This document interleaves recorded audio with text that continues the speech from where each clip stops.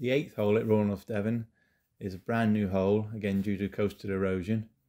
It's up on the high ground on what was a landfill site which has been capped off with sand.